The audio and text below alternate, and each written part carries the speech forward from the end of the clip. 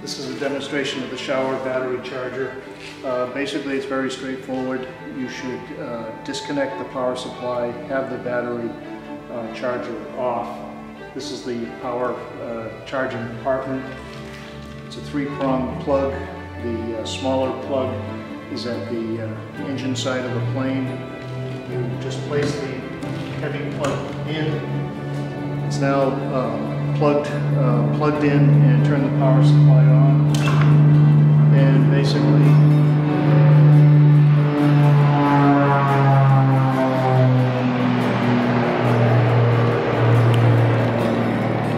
you can see the avionics are powered up in the compartment, even though the battery switch is off. And at this point you can go in, use the radios.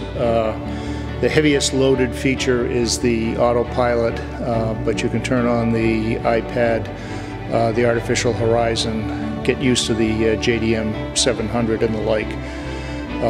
Similarly, when you turn it off, basically unplug the unit and shut it off before pulling the plug out of the charging compartment. So I'll do that now. Just unplug it. Turn it off, pull it out, close the compartment.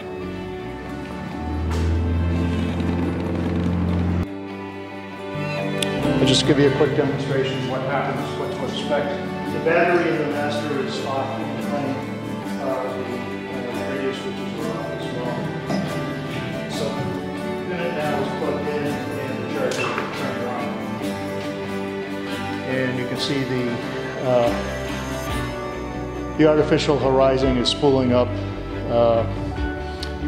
The Garmin's will come on when you put the radio masters on.